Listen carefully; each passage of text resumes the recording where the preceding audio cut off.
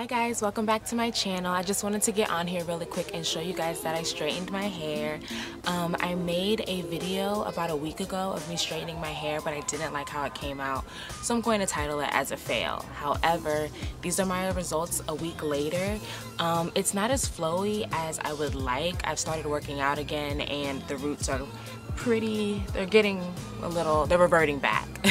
And so it's not as flowy as I wanted, but I didn't want to not show you guys because I only straighten my hair about twice a year, and so I wasn't going to re-straighten it just to show you. So this is it. These are my results a week later. I'll probably just start wearing it curly in a couple days just because I'm starting to work out and I don't want to keep putting heat on my hair just to maintain the straight hair look. So I just wanted to get on here really quick and show you guys my results. This is my hair.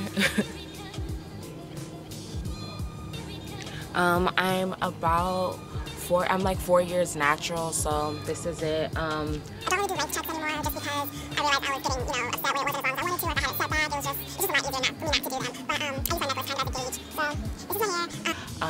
6 months ago was when I had my last trim and professional straightening, so in another 6 months I'll probably get it done professionally and have them cut it professionally.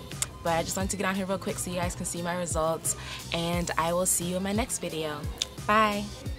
Also, let me just tell you, I'm in Arizona. That's why the background just looks so beautiful.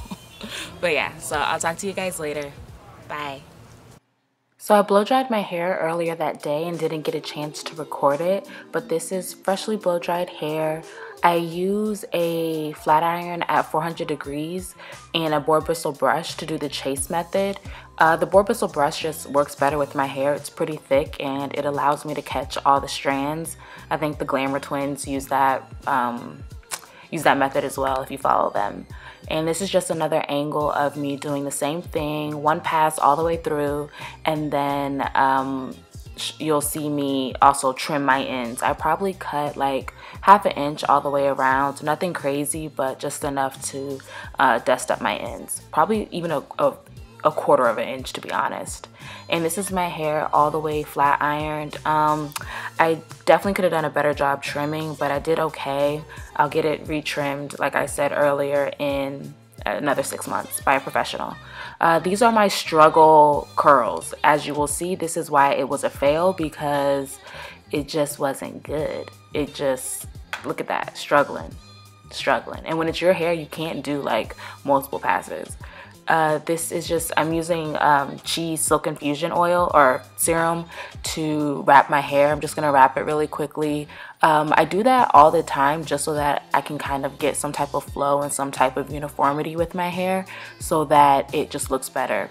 And I wrapped my hair, went to bed for about 4 hours. I had to get up and go to the airport the next day. And when I woke up, I didn't like how it was all the way, so then I just wrapped it in the opposite direction. Every night I wrap my hair one way and then I'll switch it and go the other way so that it just doesn't have a defined part. I don't like a defined part. So this is me just taking down my hair about 45 minutes later. It's a little smoother, a little more how I like it, but it's not exactly what I wanted.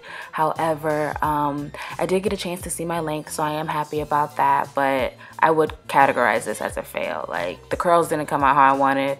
It's not as body as I wanted. Like, it is what it is. But I do appreciate you guys watching this video, even though it was a fail.